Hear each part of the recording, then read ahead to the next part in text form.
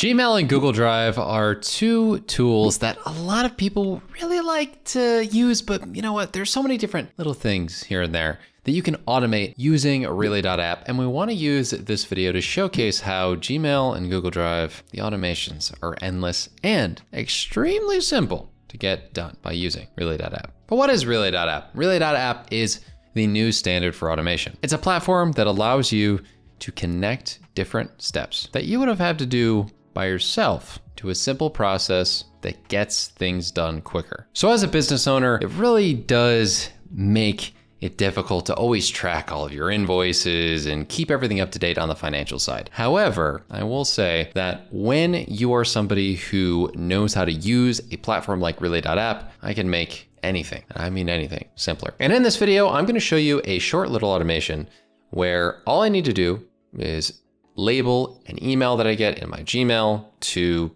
the label invoices. And then from there, it'll actually upload that invoice file from the email that I've received to Google Drive in the exact location that it needs to be for a client by stripping down the email address that it was grabbed from and figuring out whether that domain matches anything in my Google Drive. So that if I have a client folder, it'll upload to it. And if I don't have a client folder with that domain name, it'll actually upload to a new one that it'll create. I'm really excited to show you this. Let's dive into it. So I'm gonna log into my account. So I already have an example automation here. And while it might look confusing in the first place, it's actually pretty simple to set up. I've essentially connected my Google account when it comes to my Gmail and Google Drive, and I'm utilizing this platform to take something that starts the process, as in the trigger, and then have it do different steps to complete an action that I could do manually, but instead I'm gonna do with an automation. This one specifically is going to be, I'm gonna find where there are instances where I've labeled an invoice as invoice inside of my Gmail, and then following that, it finds a folder that has that domain name in my Google Drive, and if it has that folder, it'll upload that attachment to the folder that has that same domain name from the email that was sent, or it'll actually create a new Google Drive folder that would fix that gap where there wasn't that domain named email inside of like the name of a Google Drive folder. And following that, it would create a new folder that then the attachment would get uploaded into. So let's show you how the steps all work and how they can happen, because I'm sure you're excited to get into automations using Relay.app. So all you have to do to get started is create a new workflow. And what I'm gonna do is title it whatever you want. Like for example, I'm gonna title it new invoice upload sequence. And then I'm gonna put Gmail and Google Drive at the end here. That usually tells me like what different third-party applications I'm connecting to. So if we click on add trigger, I'm gonna grab my Gmail connected app, and all you'd have to do to connect this would be go to your Google authentication process and connect an email, for example. And you can do that for Google, for your entire workspace, or just go one app at a time. So I'm gonna press label added. And as you can see in the side over here of my Gmail, I have an invoice label. So anytime a email comes in that would be labeled as invoice, what I could do is essentially have it follow that process. And that is because this trigger is triggered when a label is added to an email, right? So what I'm gonna do is select the specific label though and type out invoice is, and you'll see there are multiple different options here based off of this specific set of items here in my inbox. And you can also set it to only trigger for the first email in a conversation. There was a thread in here, so I just wanted to have be for the first email in the conversation in some instances, but let me just keep it for everything. Then what I'm gonna do is I'm gonna add a step. So this would be the first thing in the process that would happen after the trigger. So I'm gonna just type drive, or you can type out Google Drive, and then that helps you find what app it would be. And then I'm gonna try to find the folder. So what I'm gonna do in order to try to find this folder, right, is I'm gonna click enter manually. Now, this is just a little bit easier of a process because you can select from the email or workflow run, just like from a drop down, but I like this process easier because there's some more functions hidden within. So if I hover over this, I'm gonna grab the email, right? And then I'm looking for, do I have a client folder with the name of like their domain, right? So like mine's riseproductive.com that I'm looking for.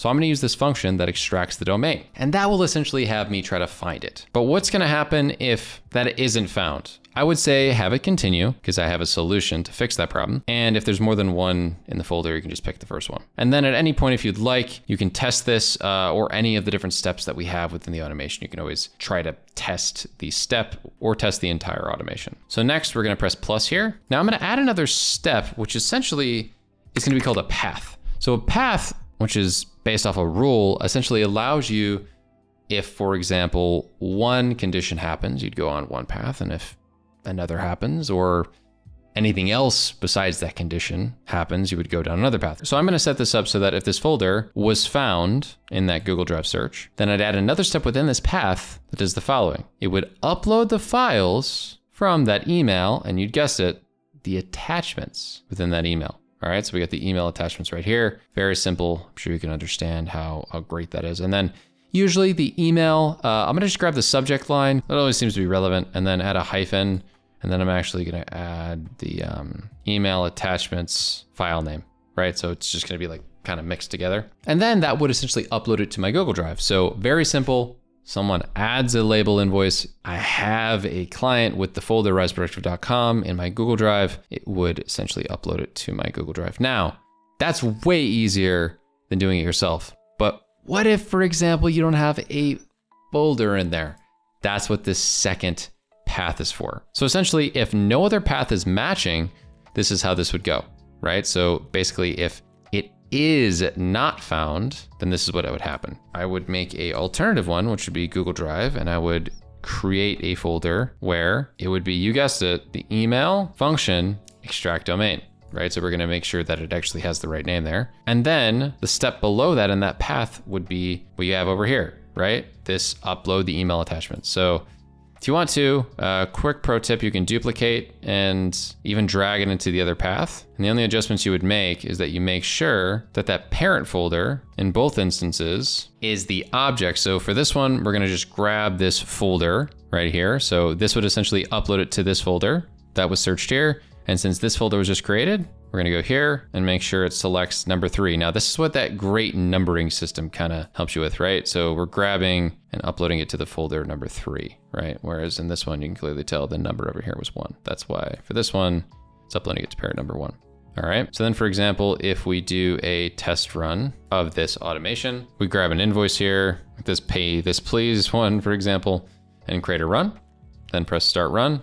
And as you can see right here, I have a new folder created called riseproductive.com with the invoice, pay this please hyphen, that was the name of the email that I received, and then the invoice itself downloaded. And then the invoice itself, name-wise, is uploaded into my Google Drive. Another great example use case of this is when I'm sharing screen recordings with my team. This is a very similar use case. The only difference is I'm gonna actually do folder created. So the other option was for files in a specific folder. But say for example, you had a folder like this, where in this folder, this is where all of my screen recordings are going. I can just paste this link once again, and you'll see these are all the different instances, including a recording that I've done for Relay before, right here. And then all I'd have to do would be to tweak this again. Anytime you change that original trigger, you're gonna have to change this. So once again, I can just do name for that folder, and then I'll grab the URL of the folder. And if I wanted to test this step, I absolutely could by utilizing a folder in here, pasting the link, testing it, and I'll get a Slack message